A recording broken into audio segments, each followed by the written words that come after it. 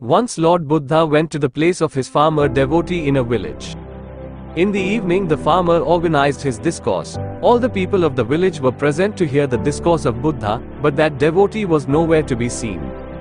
There was a whisper among the people of the village that what a devotee is, that he himself disappeared after organizing the discourse.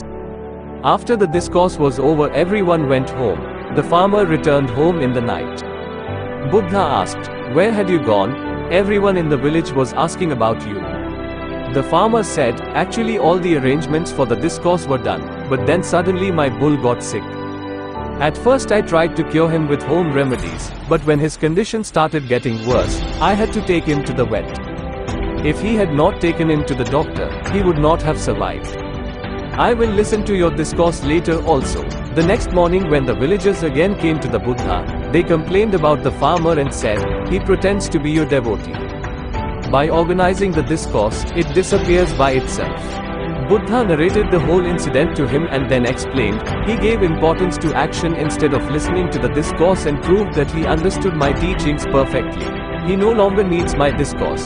I explain here only that think with your discretion and intellect that which work needs to be done first."